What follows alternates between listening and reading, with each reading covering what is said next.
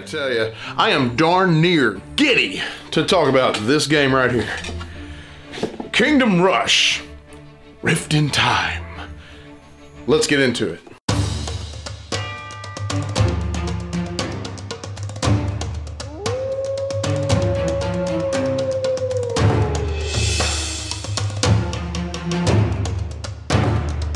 Everybody, welcome back to the Dice Odyssey. I'm Kaz, and today I'm going to be bringing to you a pre-production preview of a game that I am ridiculously excited to talk about, Kingdom Rush, Rift in Time. Now, Lucky Duck Games is actually bringing this game, which is an adaptation of the video game by Ironhide Studios, to the board game realm from the video game realm, which is kind of nice. If you don't know anything about the Kingdom Rush series, let me just give you a little recap. Kingdom Rush was released by Ironhide Studios in 2011. If you found a tablet or a phone, you could play it on there. And it's basically a tower defense game, but at its heart, it is a pop culture nerd's dream come true. Because you're not only putting towers up everywhere in the video game, once you start creating them, you start hearing movie quotes from all over the place that you're going to recognize from movies. And as you try to, destroy the horde that is coming at you, the onslaught of different kinds of enemies. I've been an avid fan of the video game. I've been playing it for years. And now they've actually decided to bring this to board game form, and that's why I'm so excited about it. That obviously says that I have a bias towards the theme. I admit it, okay? But does that make a fun game? I'm gonna give you a general brief overview of how the game is played. Now keep in mind, everything is not final copy, it's all pre-production, so that means rules, components, everything is subject to change. But let's get right into it, and then we're gonna talk about the end part.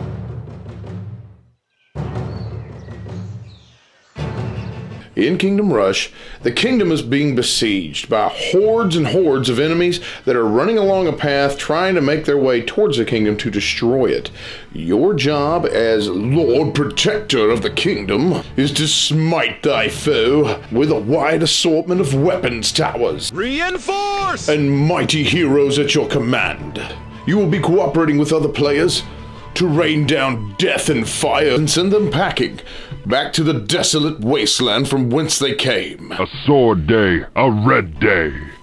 Now to start with, each player is going to take a hero. You will also gain different types of towers in the game to start with, and you're always going to start with level 1 towers. You will set up the board according to whatever the scenario says, and you'll have 7 hearts at the exit. Your goal is to survive the onslaught of minions that are going to move along the path and ultimately destroy the time portals through which they are spawning. Once you have destroyed all the time portals in the game, you have won the game. Now when you attack, your main objective is to try to cover up as many enemies as you possibly can. Once you've covered up all the enemies, they are now considered destroyed. You have a multitude of phases in the game, and we'll just go through each one of those quickly. Each player is cooperating at the table to try to take down each tile as they go through. Players can only attack from their own build spots on the board. So let's say, for example, this player has a tower, which is the Archer Tower, and they lay it down, and they can orient it any way they like, but as you can see, it's got the double arrows, which means it can attack this tile or even the one next to it. Now, if it only had one set of arrows, it would only attack the one it was next to. So it can now do damage to either one of these, and you lay the damage on the tile to try to cover up as many minions as you can. In this phase, you could also activate your hero if you'd like. Your hero can be moved all over the board, as well as cover up minions, which will help effectively slow them down or even kill them. Players have an assortment of different towers they can use and even upgrade as they go. Let's take a look at those towers now. You have the Archer. Archers ready? Which can be upgraded into a marksman. Dodge this! And even upgraded into a sharpshooter. And as you notice, it's got levels 1, 2, and 3 on it. And it gives you different shapes and pieces as you go, and each tower is going to work this way.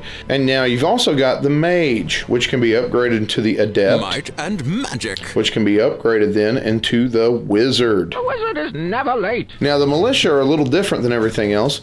For the king! Charge! They can actually be used to slow down or stop completely the minion tiles from advancing. Have at thee! And then you have your Bombard, which can be upgraded into an Artillery. Fully loaded! Which can then be upgraded into a Howitzer. Hail to the king, baby! Now each one of these also has a 4th level that they can be upgraded to. Now as you notice, as you upgrade any of these, they're going to gain more power and more abilities.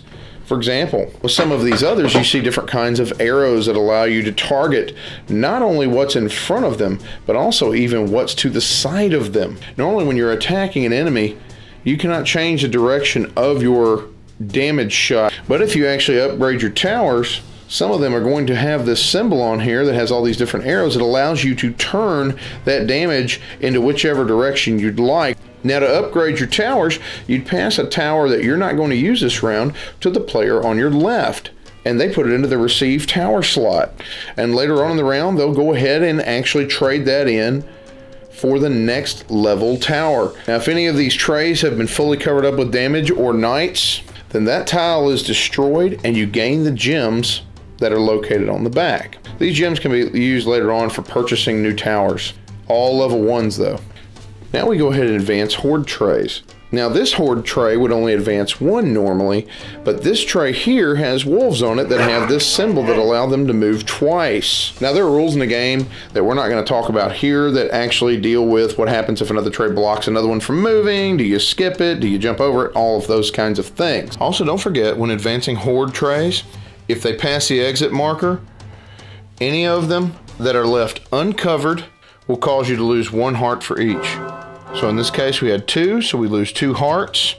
And also, militia will slow down or stop them depending on what you have on the tray. But if they're still on the board and they advance, the militia gets destroyed. Now phase 4 is spawning new horde trays. And you put the new tray on the board. Now if you happen to draw a portal, remember the portals are the ones you have to destroy to actually win the game. Most of the time on these cards, you're going to have different kinds of enemies that cannot be attacked with certain kinds of weapons. For example, there's some that cannot be attacked with magic, so you'll have to use different kinds of towers. Now in the middle of the tray, it's going to show the portal. It's also going to show the level of tower you need to defeat this tile. Phase 5 is the upgrading receive tower cards. Phase 6, you go ahead and pick up any tower cards that you have played on the board. And the last phase is buy tower cards and hero abilities. Now you can use the gemstones to go ahead and purchase any level 1 tower cards you want. You can also upgrade your hero with different kinds of abilities. And that in general is how you're going to play Kingdom Rush. Let's get back to my final thoughts. Just because I'm a fan does not mean that I'm going to automatically like this just because they slapped the Kingdom Rush series label on there. Okay? So did it meet my expectations? Absolutely, and even surpass them. And let me explain why. While my expectations were high, they were also tempered because I understand you can't, it's ridiculously hard to translate video game to board game format and, you know, vice versa. It's like going from, you know, the Lord of the Rings books to the big screen. They capture the spirit, but they didn't capture everything that you necessarily got out of the books. I mean, there's just a lot of lore there. In the same way, I feel like they did the same thing in many ways with this. Lucky Duck Games has captured the spirit of Kingdom Rush, the video game, into the board game format, and they've done it in spades, and it's absolutely addictive and fun. I wasn't sure they were going to be able to pull this off very well, but the one thing I loved about it was the amount of discussion at the table of, oh my goodness, you've got this tower that has these kind of tetronymo, I think they're called, pieces that we have to use on these enemies coming out, and the enemies all have different, you know, areas where they're going to be on the little blocks. So you have to figure out how to fit those pieces in there to kill all the enemies before they hit your end goal. And the level of discussion was awesome. You know, the interaction was what I was looking for out of this, because if you're going into a cooperative game, you want high interaction. The nice thing was that they put the damage pieces as tetronymo pieces, and I love that because it really makes you start thinking strategically. Also, there's some tactical decisions as well if you're not able to get one of the, you know, enemy blocks off the board before a new set of blocks come out. And there are some serious strategic decisions in deciding when you're going to upgrade your towers, when you're going to pass them to other people, and you might take a hit that turn. You may not get a ton to do that turn, but the fact is you're doing that for the greater good of the game. And the nice thing is if you actually have your heroes out there, 99.9% of the time you still have something to do, and I love that, okay? Even if I had to pass a tower to somebody, and that might have been my only tower I had left, and I wasn't truly getting a full turn, it still didn't matter to me because I was still heavily involved in the actual strategy of the game. How are we going to take these guys out?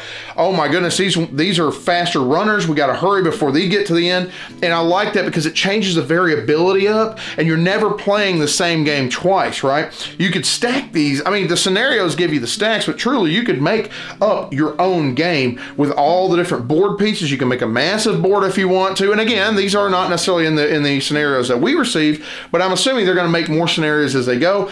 But you could make your own scenarios, and I love that. I actually, for a prototype, another thing I really love was the actual production quality, even for a prototype. It was familiarity in such a way that they gave you clever decisions to make as you went, and as you're playing, especially if you love the game, typically you are completely immersed. And I don't mean this is like the most immersive like story game or anything like that, because this is a little bit more abstract, right? You're just trying to figure out how to turn your pieces, to figure out how to put this Tetris puzzle together in a sense, to kill all the enemies and make sure they don't take all your hearts away. But the fact is they captured that immersion, because it's not just that I've got towers to shoot things with. I can upgrade those towers, and as I upgrade those towers, they get stronger and you get more abilities, and you have a natural sense of progression of the game. And you also have to figure out when you're buying new towers, who's going to get them, because there's different places on the field. You have to figure out who's got the best position to use that tower. What's really funny is I played with people at the table. Only one of them had played Kingdom Rush out of the rest of us. We had a 4-player game going, and half of us had played it, and everybody was engaged the entire time. And they were like, okay, we just did this scenario. We want to play the next scenario. We were really excited to get back in because each scenario doesn't take that long. And they say 60 to 90 minutes on the box. Typically, I think that's because you're going scenario to scenario to scenario because you're having so much fun while you're doing it. If you saw anything that you liked here, if you have played Kingdom Rush, the video game, understand you're not getting the exact same experience, okay? You have to understand that. It was impossible to capture that exact same experience, but they captured the spirit of the game, in my opinion. As a fan, I feel vindicated in getting this game. I want a copy of this game. So anyway, if you're a fan of the game, definitely check it out. Thank you so much again for watching Dice Odyssey. Have you played Kingdom Rush, the video game? Any iteration of it? What do you think of it? So anyway, thank you again. You have a blessed day, and back this game, and game away. This video is brought to you by Fallen Dominion Studios. Check out their website at fallendominionstudios.com.